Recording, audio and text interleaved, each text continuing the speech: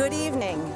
I'm Ronna McDaniel, chairwoman of the Republican National Committee, and on behalf of everyone in our party and President Trump, thank you for tuning in as we kick off this historic convention.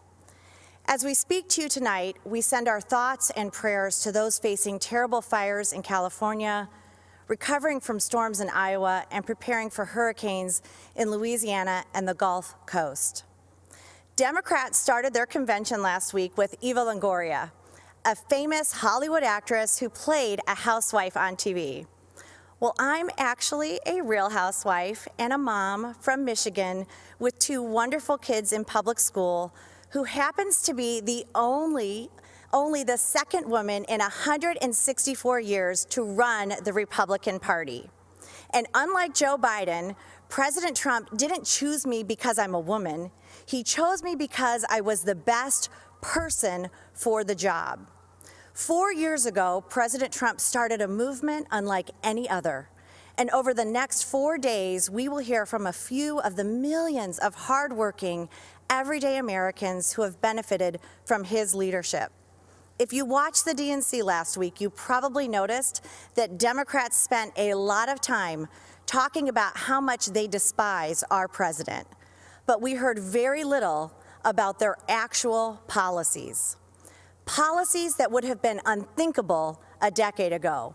Policies like banning fossil fuels, eliminating private health insurance, taxpayer-funded health care for people who come here illegally, and defunding the police.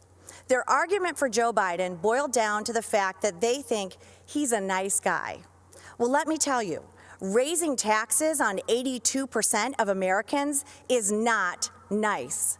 Eliminating 10 million good-paying oil and gas jobs is not nice.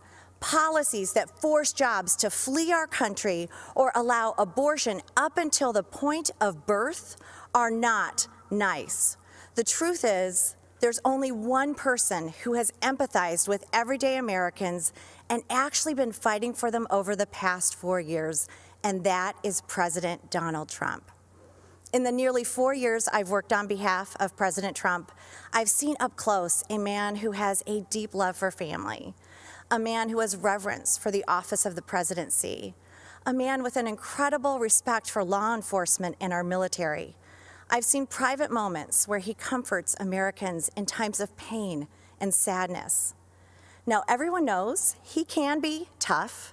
He's tough when he takes on China, tough when he works to fix our unfair trade deals, tough when he fights to secure our borders. President Trump is always going to be tough when he is fighting for the American people because nice guys like Joe cared more about countries like China and Iran than the United States of America. Tonight begins a new chapter in the great American story, a story that has inspired the world for generations.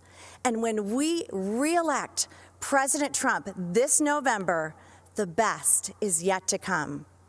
This election is the most important in our lifetime. Your vote counts more than ever. If you want to check your voting status, secure your ballot, or register to vote, text VOTE to 88022. Earlier today, President Trump and Vice President Pence came to North Carolina to thank our delegates for unanimously renominating them to a second term. Our official roll call and the business of our Republican convention was conducted today in Charlotte.